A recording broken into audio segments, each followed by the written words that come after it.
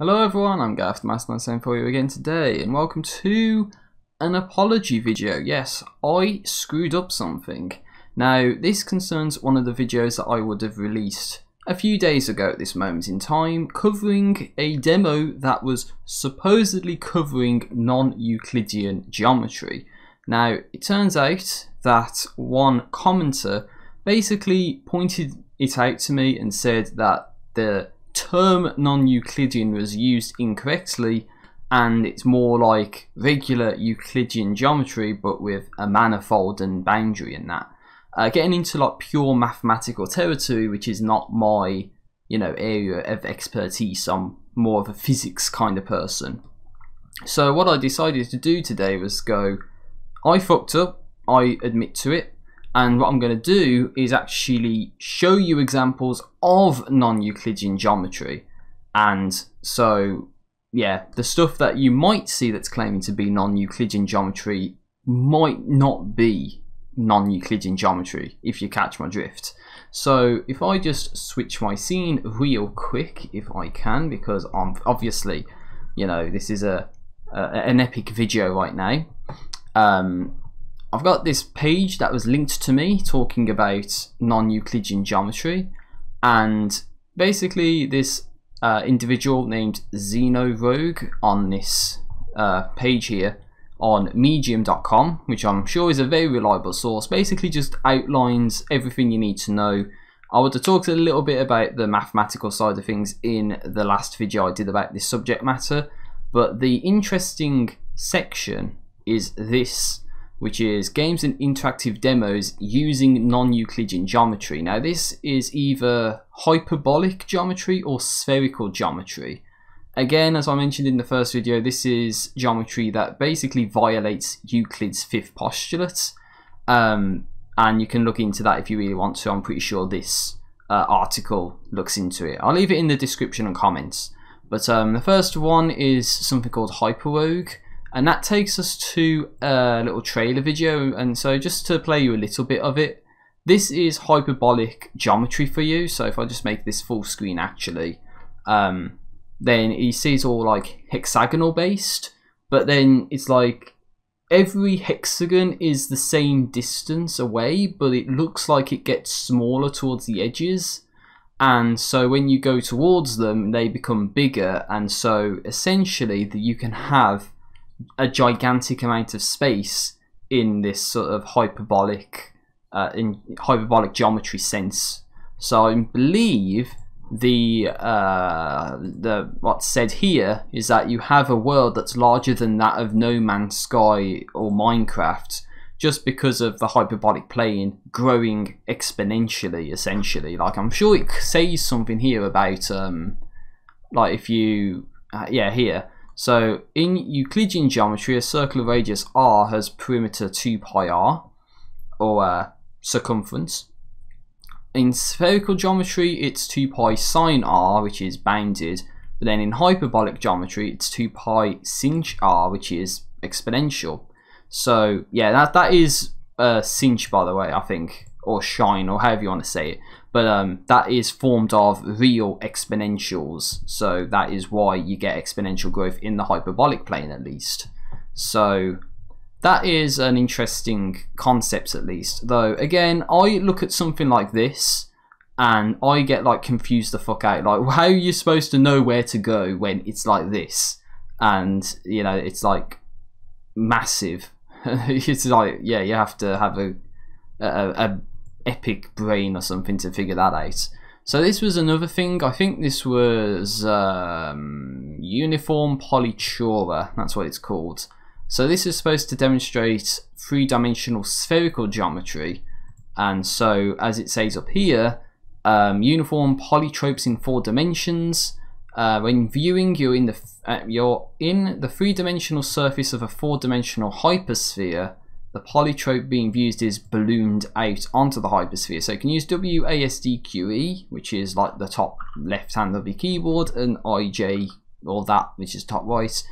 So for instance, you can go into the bitruncated 8 cell, it loads that, and by moving around you see how it moves.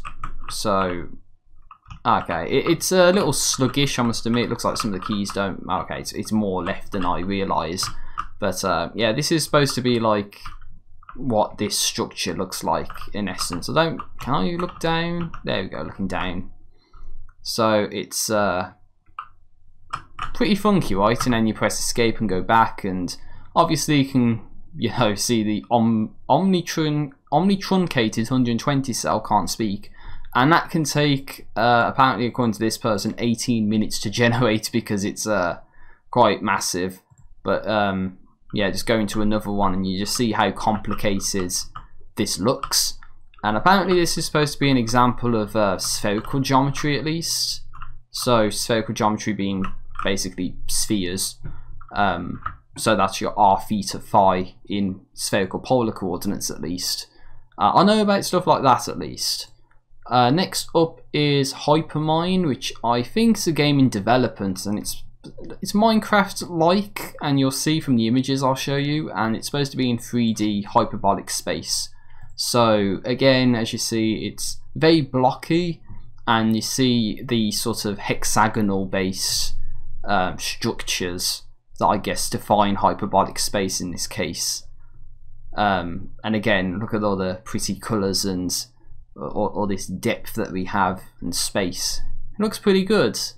So this is actual non-Euclidean geometry.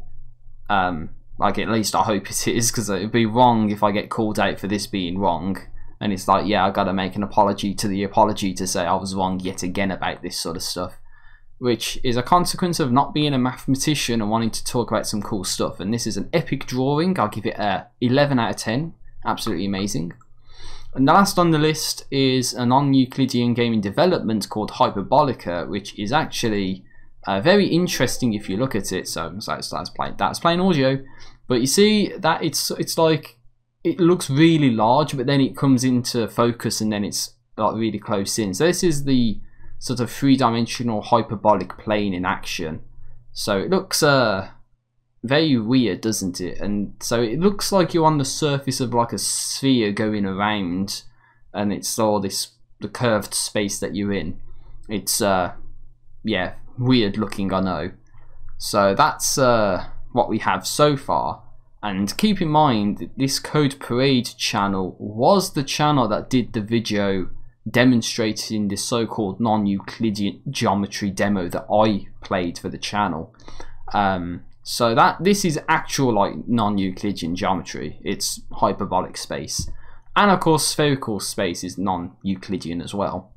But anything that you see, such as the demo, the non-Euclidean worlds engine, or another video that I'll overlay in this video that claims to be non-Euclidean geometry, actually isn't. It's more like Euclidean geometry, but has an affine manifold with boundary, I guess is the correct terminology to use. And other stuff would be like Asteroids and Pac-Man, classic arcade games where you go off one side of the screen and come in through another. So you come out the right, or left in my case, and you come out this side of it, for instance. Or even Portal, you know. So again, that exists in Euclidean space, but once you put some more portals down, you teleport and all that sort of good stuff. And I've heard the comparison to Antichamber a few times as well. I've not played it or seen it personally. I know some ordinary gamers played it, but I haven't seen much, if anything, about it. But again, it's the same sort of technicality issue of that it's a Euclidean manifold with boundaries, so it's Euclidean space, but it does weird teleportation tricks to fool you in essence. So I hope that this has been somewhat of a satisfactory update apology video to say that, you know, what you may think has been non-Euclidean geometry may not be the case, and stuff like what I've shown you might actually be more like actual non-Euclidean geometry, just so you have the idea of what it might be like. And especially the hyperbolic geometry, I think that's more associated with these hexagons, and they sort of get smaller the further out you go. But then in actuality they're all supposed to be the same distance from each other, as this Hyper Rogue video seems to demonstrate. Like, you go to a space and then, you know, the hexagons around you are the same, you know, size and shape and all that wherever you are. So that is my little demonstration, I guess, and update to say that I fucked up, and this is real non-Euclidean geometry and not wannabe non-Euclidean geometry. So I hope you found this somewhat interesting, entertaining, and I'm 85,000G, so thank you for watching, and I'll see you hopefully tomorrow at the time of this recording for Halo 3 on PC when it launches. Yes, that is something that I'm looking forward to. So take care, peace out, and see you later.